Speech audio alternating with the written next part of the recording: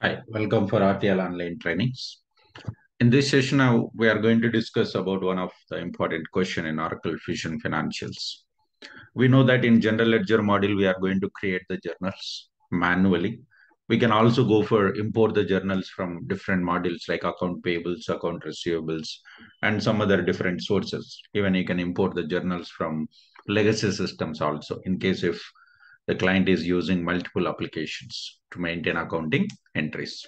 So now the question is, we can enter the journals only in open period. We cannot enter the journals if the period status is not in open status. We already know that if the period is in open status, yes, we can go for enter the journals. Is there any other period statuses or status will allow you to enter the journals? That's the question. So the answer is yes. No journals can be entered in open and future entry period also. So whatever the previous statement is not correct. It's not correct. No. Journals can be entered in open and future entry periods also. If your period is future enterable period, in that time also we can go for enter the journals. It will allow. But posting can be done only in open periods. You can post the journals only if the period is in open status. Let's see this particular one practically, how it will work. I've already connected with financials implementation user. Let's go for general accounting period close. Now we are working for US primary ledger. Okay, we are working for US primary ledger here. Let me change this US primary ledger. Let's go for US primary ledger here. Whenever we select US primary ledger, we can see that GL periods are open. I would like to know what are the periods are open and future enterable periods. Now it's September 2022. It is open status. And we can see that October 22 is future enterable. Now when we try to create a journal, in open period, no need to do. Obviously, it will allow. We know that every time we used to create, but you might have missed creating the journals for future interval periods. Okay, so I'm going to mention here the journal future period branch.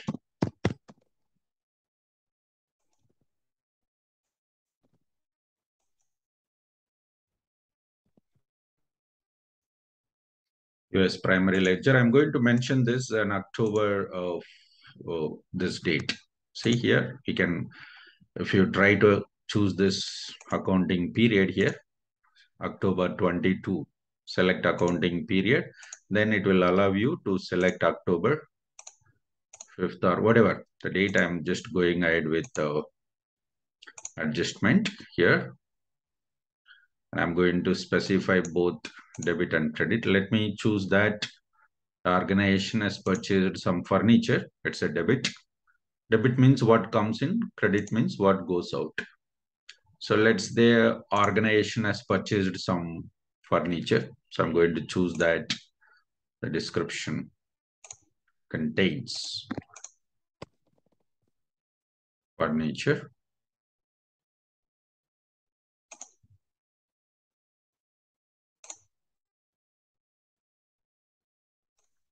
Let's say this is around $1,000 debit, what comes in. How about what goes out, credit?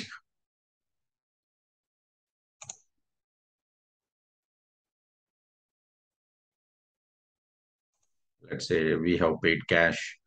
So I'm putting it as credit as cash account here. It's $1,000. Like this, we can enter the journals even if your period is future enterable period also. Now the journals are allowed, we have created and we have saved. But when we try to post it in this period,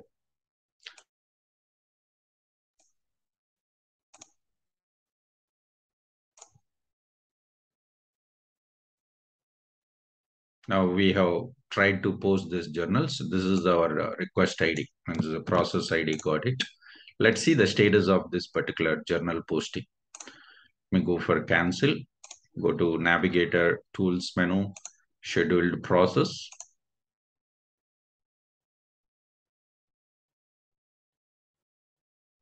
posting journals. Status is ready. Now it's running status.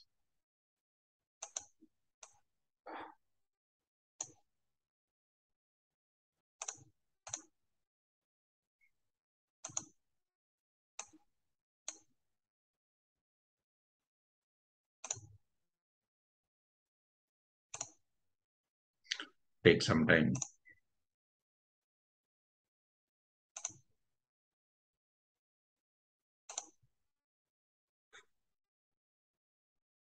This is our process ID, nothing but our request ID in case if we want to search for future purpose, then we'll be able to find out here. We can find the status here. If we want to keep this process on hold, we can use this put on hold and resubmit. Cancel the process. If it is running status, we can cancel it. And if we want to go for schedule at the time of submitting itself, we are supposed to schedule it. We have different scheduling options. We can specify that here. Yes, we can see that we got warning message. It seems that we don't have any journals which we have for posting in this particular period right now. Okay. And even if we search for the journal, whatever we created for October, means which is future enterable period status, we cannot go for posting, right? When we go for search, manage journals, and we can search here, remove this counting period, and the status will be unposted. Unposted. You can see that it is unposted. In case if the period is open, then it will allow us to go for posting. For example, let's say, let's go to period close option, go to general ledger, and I'm trying to open this period, October period. Select this period here, open. Internally, system will run one program to open the period. See, we can get the ID also. Process ID has been submitted. It's very simple. It won't take much time. Within seconds, we will be able to find the status is open status. And we will also get one future enterable period. When we open October, November is going to be future enterable period. So we are going to get only one future enterable period here. See, October period is open.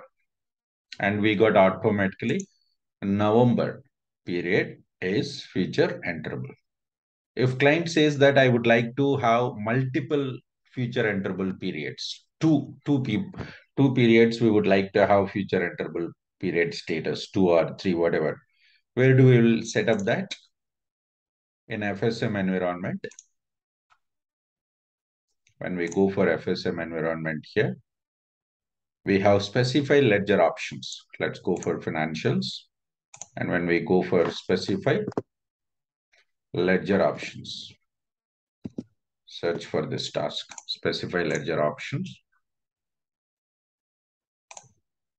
and choose the ledger, whatever we are working. We are working for US primary ledger, right?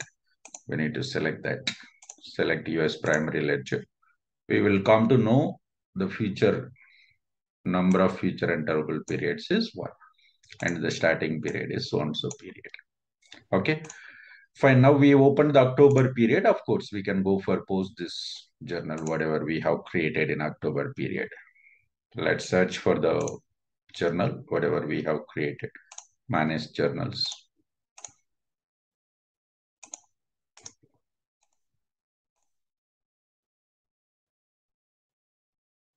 This is what journal we created already, and it is unposted status.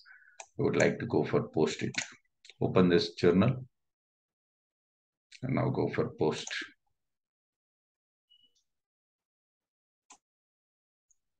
See that quest ID has been submitted.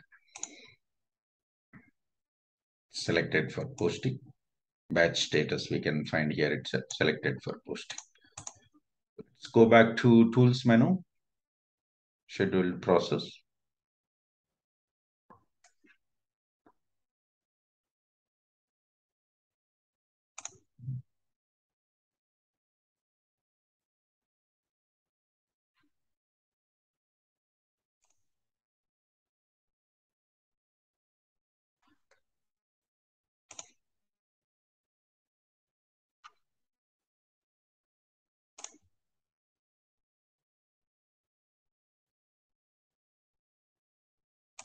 Period status is open period has done successfully here. Periods has been opened successfully. Post journals, we need to cross check once what happened.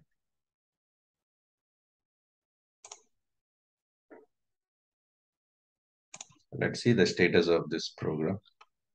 Journals, go to journals tab here.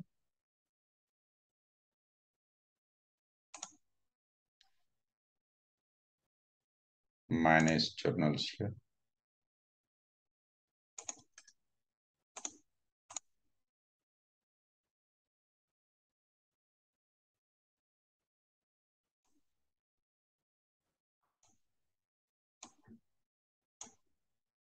Batch status. See, we got another issue here. The accounting period, October 22, is not open for reporting currency, USRC. So there is some other reporting currency ledger is there. It's not open for that. It's not open for that. So that's the problem. We have a ledger set there. It is not open. That's the reason it's not done. USRC, subledger accounting. Subledger accounting, USRC. So there it's not open. Let me check where is the problem. Period close.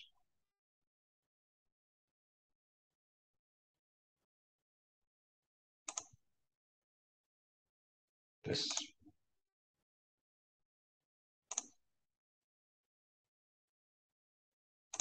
October periods is not open. Let's open this period.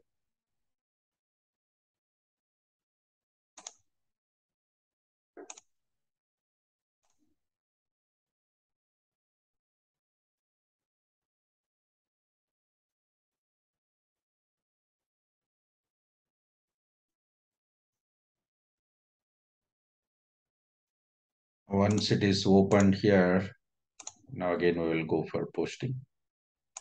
Let's see, the October is open in reporting. Yes, it's done. Let's go back to our journal screen. Search for the journal.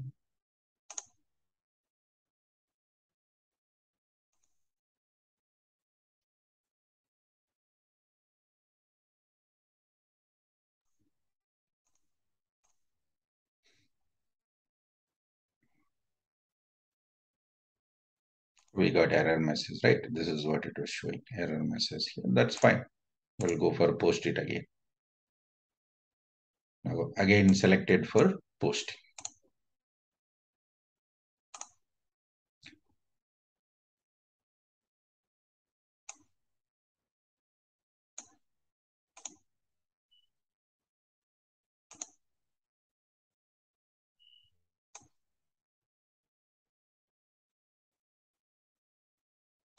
Batch status is running.